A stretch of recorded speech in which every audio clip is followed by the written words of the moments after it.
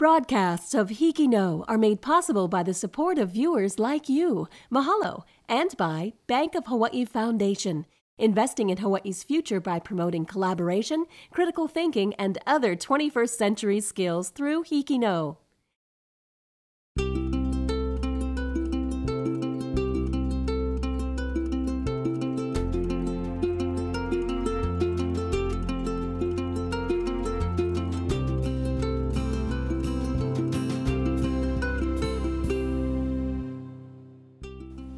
Aloha and welcome to the special edition of HIKI No, coming to you from Hana K-12 school in the beautiful East Maui village of Hana. This is the final episode of the series of shows focusing on Hawaiian values. Each installment focused on a specific value and features story about the impact that value has had on people's lives. Here are some of the Hawaiian values that we've highlighted so far. Ho'omau, to persevere, perpetuate, and continue. Kuleana, or responsibility. Ha'aha'a, which means humbleness and humility. Imina'oao, or enlightenment and wisdom. And ikepono, to know what is right. The Hawaiian value featured in this episode of HIKI No is Mālama, to care for, to protect, and to maintain. Our first story of Mālama is about an organization whose mission is to care for and protect our precious marine life in waters surrounding Hawaii and other Pacific islands. Here, students from Aliamanu Middle School in the Salt Lake District of Oahu tell us about the National Oceanic and Atmospheric Administration Pacific Island Fisheries Science Center. Under the Marine Mammal Protection Act and the Endangered Species Act, NOAA Fisheries plays a key role in the protection and stewardship of marine mammals. A top priority of NOAA is the protection of the Hawaiian monk seal, one of the most endangered mammals in the world. The latest records show that only about 1,200 exist in the world today. Unless everyone does their part, the monk seal will not be around for future generations. It would be a shame if the Hawaiian monk seal went extinct on our watch. Future generations wouldn't be able to witness them in the wild and enjoy their beauty and their presence. Just this morning I assisted with transferring 2 Hawaiian monk seals that were brought to our facility here on Fort Island last night on an airplane from Midway up in the Northwest Islands to transfer them to the Coast Guard station here at Barbers Point so they could be flown to a hospital over in Kona. And the goal is to, within about 2 to 3 months, put about 150 to 200 pounds on them and then send them back up to the Northwest Islands. Assisting the Protected Resources Division is the Office of Law Enforcement. They are the ones out in the field making sure that the rules are followed. So when people intervene with local marine wildlife, it's normally tourists and people who are trying to get close and take pictures, which is most times not a problem, but we have to remember that they're wild animals. And just like you wouldn't want a wild animal coming into your house, we got to remember that we're going into their house, which is the ocean or the beach, and we need to remember to stay away and give them their space. There's a lot of ground to cover, and the responsibility of protecting marine life doesn't rest on the scientists and officers alone. We have volunteers who are out every day looking at these seals, setting up seal protection zones or little outreach barrier areas that have signs that alert the public to the fact that there's a resting monk seal. Volunteers are trained by NOAA on what to do when they get the call to monitor a monk seal. We need to know what to do when we see a seal, because prior to this program, I would not have known. I would not have known that you need to stay a certain distance away from the seal. I would not have known that seals come on shore to rest during the day. You know, I wouldn't have known any of that. Members of the community can show their care by contributing in different ways. The best thing you can do is volunteer in different programs, whether it be part of the Marine Mammal Response Program where you're on the beach every day helping to protect the monk seals, or getting involved with invasive species removal or any of the other programs that we offer here at NOAA. Through these efforts, there is still hope that the Hawaiian monk seal will thrive once again. From Aliamanu Middle School, this is Maylin M. Mendoza for HIKI No. We're back at Hana K-12 school in East Maui for a special edition of HIKI No, dedicated to the Hawaiian value of Mālama, to care for, to protect, to maintain. Our school was established by Hawaii's Department of Education over 100 years ago in 1912. Today, it serves approximately 350 students from kindergarten through high school. Nearly 80% of the students are of Hawaiian or part Hawaiian ancestry, reflecting the native culture that has been continuously maintained in Hana for centuries. Our next story of Mālama is by students at Seabury Hall Upper School in the upcountry area of this island. It's about a man who leads painstaking efforts to care for and restore an island ravaged from decades as a target in military exercises. When they used to bomb it, like my grandpa said, like when he was little, they used to like stay up late and just like pretend it was like 4th of July practically. He'll just like light up in the sky. Where was your grandpa? Oh, he was at McKenna Landing, and like they used to watch it when they were little, like blow up. Kahoolawe, an island previously known for its vast and rolling pasture land, has been reduced to a desolate, barren island due to overgrazing and bombing. But there is hope. With the Kahoolawe Island Reserve Commission's reforestation team led by Paul Higashino, the island is slowly but surely being re-vegetated into the beautiful land it once was. Well, this past year, we've been bringing about 400 volunteers a year. Previously, we used to bring out about 800 to 1,000 volunteers, but we got cut back considerably. For our budget, we had to reduce our operating budget. And you know, when the volunteers do come out here, you know, it's who comes out here? It's school groups, elementary school groups, high school, college groups. Anyone who gives us a call gets on our at least 2.5, 3-year waiting list. And whatever needs to be done out here, you know, mostly it's, you know, the restoration. We're trying to bring back the island, to revegetate it. So a lot of it's planting, erosion control, alien plant control. But if someone is good with small engines, we have them working on our chainsaws or our weed eaters. If someone's a carpenter, we have them fix things, and you know. So whatever needs to be done, we try to put the volunteer or volunteers the task that would be most appropriate. And I think the people come out here and they look at the job and you know how daunting a task it is. And you know, people say, how do you eat an elephant? You know, one bite at a time. How do you restore or bring back an island like Kahoolawe? One plant at a time. This is Kyle Mackey reporting for Seabury Hall on the island of Kahoolawe for HIKI. Our next feature focuses on the protection aspect of Mālama. Here, students from Kauai High School in Lihue highlight ways of protecting yourself and your home in the event of a hurricane.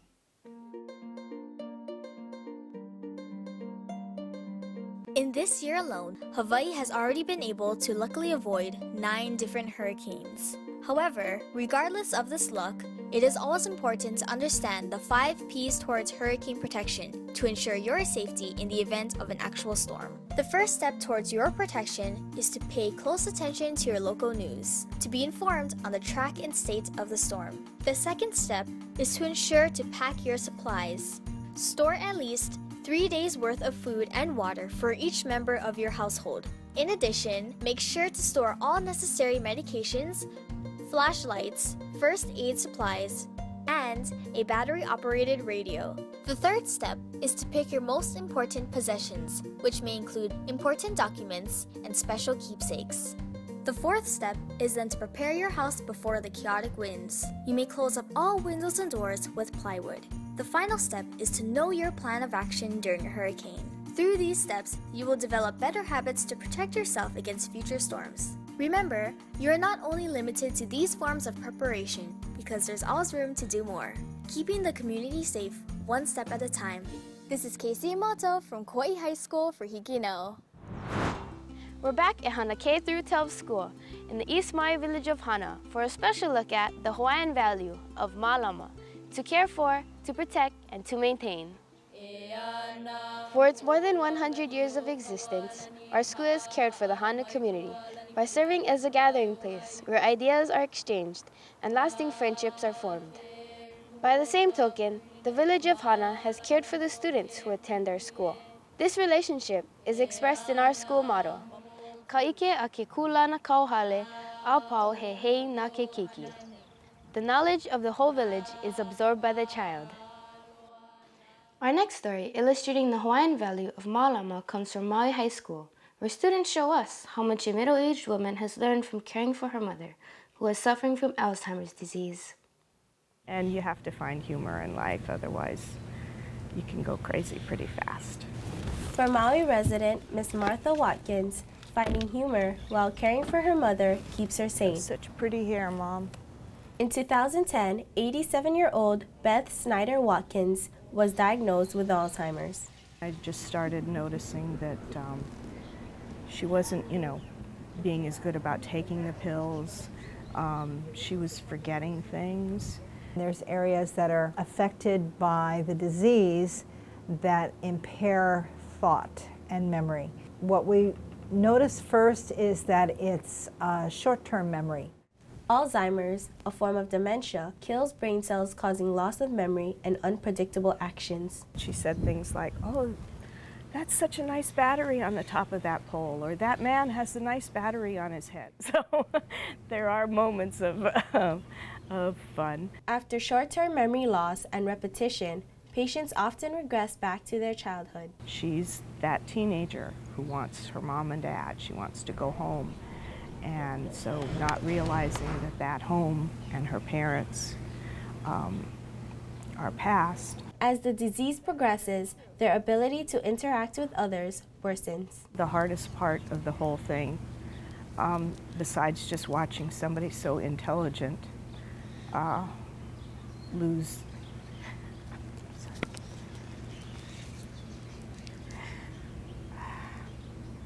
their ability to communicate. It was when she no longer knew who I was. So essentially, I lost my mother at that point.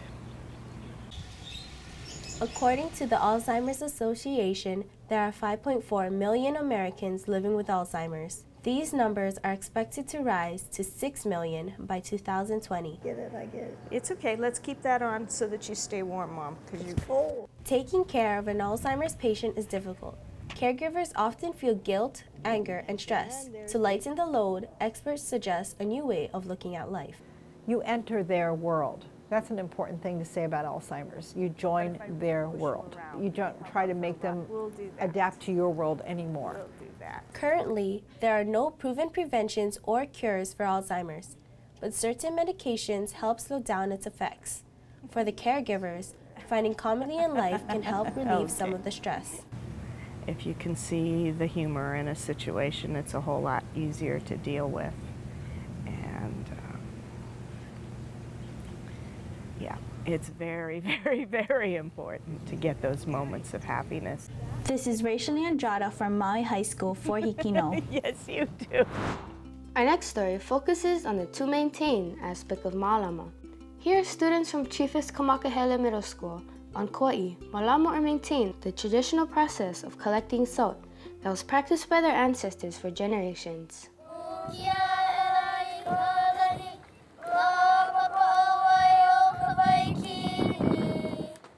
For many years now, in Hana Pepe, 26 families on the island of Kauai have been making pa'akai, or better known as Hawaiian salt. How pa'akai is made is water travels underground into wells.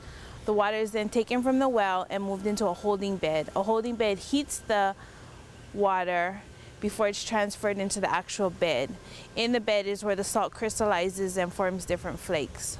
Making pa'akai takes a lot of time, so all the families need to work hard to get the job done.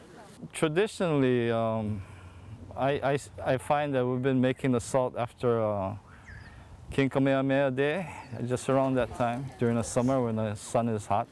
The traditions that are passed down start from an early age. The lessons that they learn stick with them throughout their whole life, and they pass it on to their own children.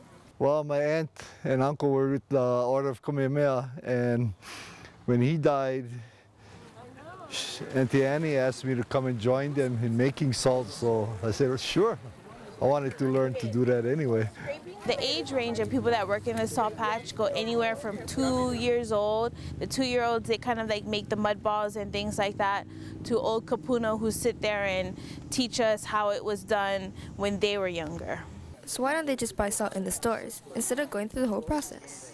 The one you buy at the store is mined. The one we make is from ocean water. And plus, like I say, it seeps from outside in the ocean and it comes up even saltier by our wells. Salt in the store has chemicals in it, so it's not as natural as what you would find in Hanapepe. Being able to take a part in this tradition is a fun and lucky opportunity. But what happens to all the pa'akai that they make? The reason why we make pa'akai in Hanapepe, and it's not sold and we just give it away, is because we love our culture. We love the fact that we get to stand in the exact same place that our grandmother stood or our grandfather stood and do the exact same thing that he did, just because we love our culture. The people that take part in making pa'akai love what they do and are proud that they get to take a part in the same jobs as their ancestors. So whether they're a kapuna that is happy to pass down what they know, or one of the young keikis who are just as eager to learn, they're all just thankful that they get to be a part of a rare activity and pass down many traditions. For HIKI, this has been Kaylee Esposo reporting from Chivas Kamakahele Middle School. Welcome back to Hana K-12 school in the beautiful Hana, Maui, for a special look at our Hawaiian value of Mālama, to care for, to protect, to maintain. Our next story comes from students at Waianae Intermediate School in West Oahu, and shows that one way to care for students with special needs is to include them in the activities of the mainstream.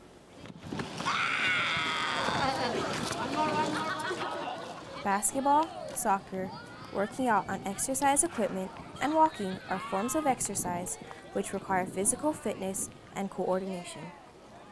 But what happens when you have disabilities which affect participation in sports? At Waianae Intermediate School, students suffering from the most severe disabilities are able to participate in a program known as Adapted PE. Adapted PE is a physical education class for students who have special needs. We play basketball and kickball, and we go to the fitness room and exercise and lift up weights. If it wasn't for the adapted PE class, probably my students would have a more difficult time adapting to a regular PE class. They have different disabilities that hinder their progress, and we in this class just help them to succeed in any kind of physical activity that they enjoy. Why is there a need for these students to have a separate PE class? When I was born, my mom thought I wouldn't make it. So the doctors put this shunt in my head to keep the fluid from my head. Say in Dane's case, if he was to get hit in the head by a basketball, or if he was to fall and hurt his head, then it could present a life-threatening situation. A lot of my students, they have some type of physical disability. There's one that has his chest was crushed as a baby, so he has some heart problems, so he can't overexert himself. And that's the same with other students as well. We have several of our students who experience seizures to some degree. And it can be a moderate seizure, can be a life-threatening seizure, so we always have to keep an eye out for that. Although the students like PE, they also want to feel accepted by their peers. They have the same expectations. They look forward to having new and better relationships with other students, as well as other adults on campus.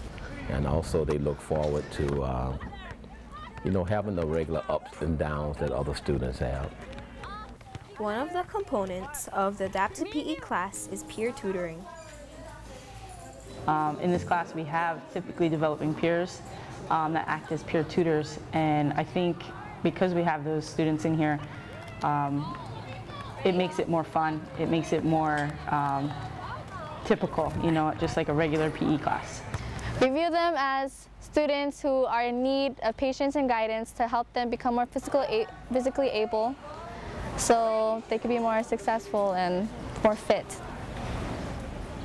Having the adapted PE class allows these special needs students to have the same opportunities as other students. It gives them a chance to exercise while interacting with their peers. This is Lorraine Cha reporting from Waianae Intermediate School for HIKI. Our next story comes from students at Punahou School in the Manoa district of Oahu.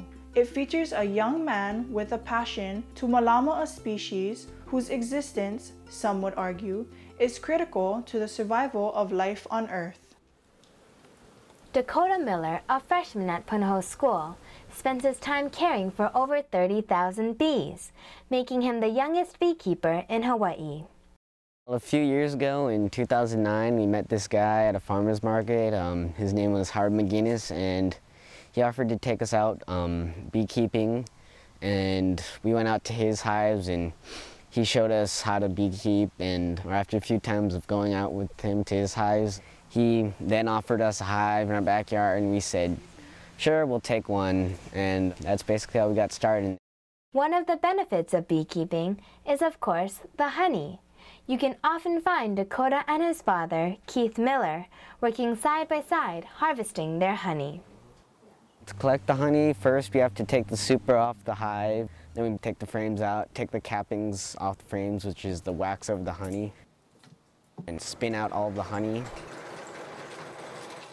And then we drain it out into a bucket and filter it, and then we put it in bottles, and they put the frames back on the hive for the bees to build more honey on. Most of the time we just sell it to family and friends, but once a year we normally sell it at the Honey Festival, which for the past few years has been at Senator Fong's plantation. Dakota's concern for Hawaii's dwindling bee population is a significant reason why he invests so much time and effort into caring for these bees. I'm concerned about the bee population in Hawaii because probably about 90% of the wild beehives in Hawaii have been killed off by either the varroa mite or the small hive beetle, and that's not good for the environment or crops. Bees pollinate almost 2/3 of our food crops and a lot of other plants that make up the forest. We're propagating bees by making more beehives and helping put more bees in our area, because they can fly up to 5 miles in any direction from the hive, so that's a lot of bees to go around. When the bees need more space in their hive, they swarm and move to a new location with a new queen. Sometimes people don't want beehives in their house. They call an exterminator because they think the bees are going to attack them. So what we do is we come in, we save the bees and give them a new home in a safe place. Beekeeping makes me feel happy, and I'm pretty proud of being the youngest beekeeper in Hawaii because it's an interesting thing, and it's fun to beekeep and watch how your hives change and watching the bees grow. Although maintaining the hives requires work and dedication, for Dakota, protecting Hawaii's bees and helping to preserve their place in our ecosystem is his sweet reward. This is Elena Kobayashi from Punahou School for HIKI. Our next story of Mālama comes from students at Kamehameha School's Maui Middle in Pukalani, and shows that sometimes to care, protect, and maintain means to rebuild, one stone at a time. People are always searching for lost treasure. What if I told you there is a cultural treasure right in our backyard? There is an ancient Hawaiian fish pond, or local i'a, located right in the heart of Kihei Maui. This local i'a, named Ko Ie, was once a fish pond for the li'i, or Hawaiian royalty. Ao on a local i'a o Maui is working hard to restore the wall back to its original state. Ko Ie is a cultural masterpiece because it took thousands of people to build such a big structure, and the restoration project is staying true to the original process. No, we use the same rocks that was here, that was hand carried by our kupuna, by our ancestors. So we have to dig them out from the ocean and hand stack them the way it once was. Ancestors, or kupuna, played a big part in building and designing this landmark. The fish pond was built by our kupunas. Yeah, our kupunas, I think, vision a tide pool, capturing some fish within a tide pool, knew that they could make a bigger tide pool. And so our kupunas already knew that having a smaller tide pool and creating a large tide pool we'll have enough fish for everybody. A fish pond like this was just one example of how Hawaiians were self-sustainable. Yeah, well, today they talk about sustainability, yeah? Us Hawaiians and even our kupunas. It's the way of our life, yeah? So we know the food was in the ocean. We know how to grow food on the land, you know? So, you know, none of our kupunas were graduates of agriculture and ocean science school. It was just the way of their life. Our goal is to restore this ancient fish pond known as Ko Ie Loko Ia. And it is a royal fish pond, and our goal is to bring it back to its normal state that it once did. There are community work days to help with the process, and anyone interested can participate with these efforts. Au'au no Lokoi'o Maui is using it more of an educational tool to show the community what our Hawaiian culture is like and how to live it through the fish pond's wall. Yeah, once we get this wall up, it'll say that we are all united. The future of this fish pond is to be used as a classroom to teach, to pass on the knowledge, the HIKI of our ancestors. When the wall is completed in the summer of 2014, it will be a valuable landmark and continue to be a cultural gem for leisure and education. This is Jalen Obriga for Kamehameha Schools Maui for HIKI No. We hope you have enjoyed this special edition of HIKI No on the Hawaiian value of Mālama, to care for, protect, and maintain. All of the stories we presented were conceived, shot, written, and edited by students like us. Proof positive that when it comes to producing stories that matter, Hawaii students, HIKI No Can do. To watch all 6 of these special HIKI No shows on Hawaiian values, go to pbshawaii.org/HIKI No.